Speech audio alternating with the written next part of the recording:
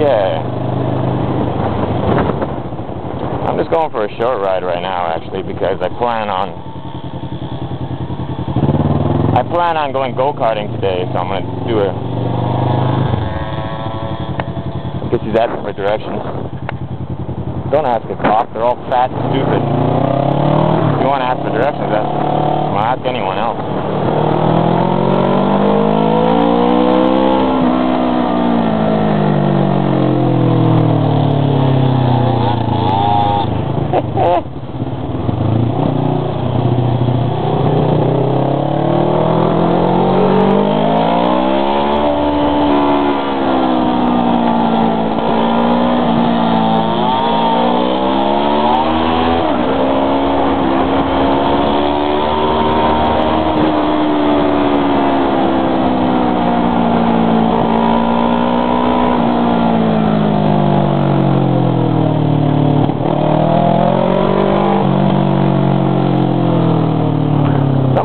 Somebody commented under hard acceleration that my bike sounds like it has some kind of clanking or something, like some kind of metallic bad sound. But I'm fairly certain it doesn't. I'm really attuned to my bike's sounds. One thing I'll do is, every once in a while, like once every month, once every 2 months, I'll go for a ride on my motorcycle with either no helmet or a half helmet. And obviously I don't go far. But the reason I specifically do that is just to hear my bike, to hear if there's anything loose or rattling or whatever. You're not going to hear it. You're not going to hear it with a full well, there's some things you will hear with a full helmet on, but there's some things you won't. So every once in a while, I'll purposely wear either no helmet or a half helmet and just go for a short ride just to hear what's going on with my bike.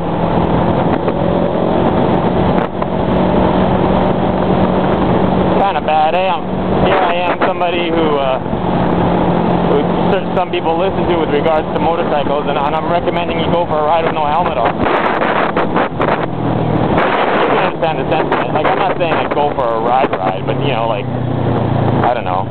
Maybe ride out into the country with your helmet on, and then take it off, and then just go, you know, like 2 blocks back and forth on a deserted street with your helmet off, just to hear what your bike sounds like. Put your helmet on the side, go for a little ride somewhere where it's perfectly safe to do so, and just listen to the sounds of your bike. And if you do that like once a month or once every couple of months, then you'll notice things.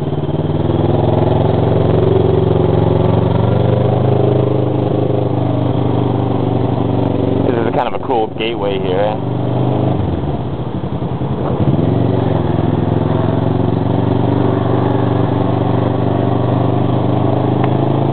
Still got that little bike trying to keep up with me that I passed earlier going down that hill.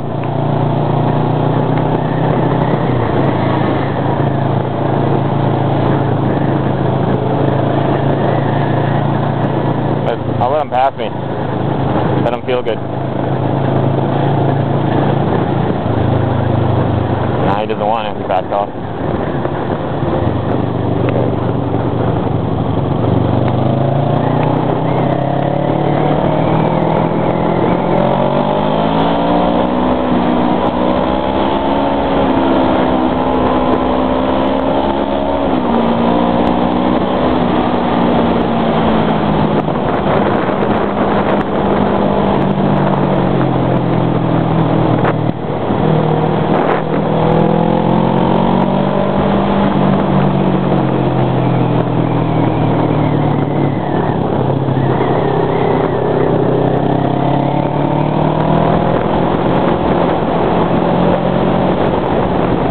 It's really windy today. I find that this camera, actually, the wind doesn't affect it too much. My MPEG 4 camera, if it's windy, forget about it. I can't film anything. This one seems to do all right. There was a video, the whole new road video. That whole video was due to the fact it was windy, because I was on a road like this and it was really windy, and I thought that maybe no one could hear what I was saying, so I turned off to try to get out of the wind, and I ended up finding that really beautiful road. And but the funny thing was, later when I watched the video, even though it was super windy, you could still hear me fine, and you could barely even hear the wind on the video.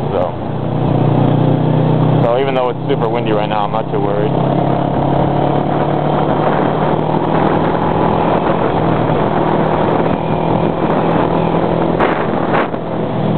You know, there's one video I started to talk about something and I got cut off. I'll mention it again now. There was a time when I went back to Canada. I've only been back to Canada, like, once. I actually went back twice, okay? But the first time I went back was, like, after only being in Taiwan for, like, 2 months. You know, like, when I first came to Taiwan, I was here for, like, 2 months, and then I flew back to Canada to, like, take care of some business. And then I was only back for a few days, and it wasn't for pleasure. It was just to go back to, like, tie up some loose ends. And then I came back out to Taiwan. And then I stayed here for, like, 5 years without going back once. And then I went back to Canada one time. And that was, you know, that's pretty much my first time back. And then yeah, and then it's been another 3-4 years since then. I haven't been back again. But, yeah, when I went back to Canada, I had a really good time. I really did. I enjoyed it. It was fun. I should go back more often. But it's not that easy, especially now that I have 3 frickin' dogs. But, yeah, I had a really good time when I went back to Canada. And then when I got back to Taiwan again, I was actually in depression for a couple of days. Because I was like, I miss Canada. I'm like, whoa, Canada is just so clean, and the people are all so friendly, and I really missed it. And then I got up on one of these roads here, these mountain roads, and I was like, oh yeah, I remember what I like about Taiwan. That guy on that little motorcycle just caught up to me again. He's in my mirror. But yeah, you know what I mean? Like,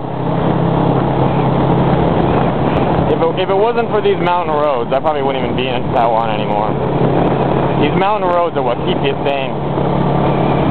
And I know I show these mountain roads in a lot of my videos, but you got to remember that, you know, 5 days a week, 6 days a week, I don't see these roads. 5-6 days a week, I'm in the city, at work, dealing with traffic and idiots.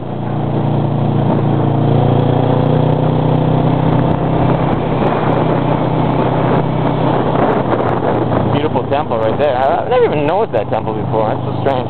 I've been up and down this road hundreds of times, and I've never specifically noticed that temple. I might have seen it before, but I've never actually, like, looked at it.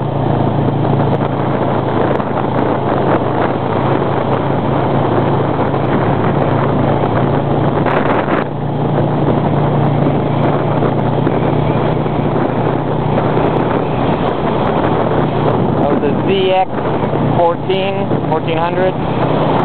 Now we got a few other big bikes there, big scooter.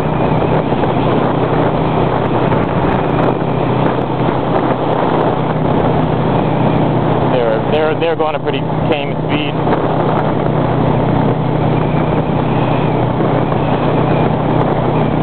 I'm gonna cut this video and try to think of something more interesting to talk about.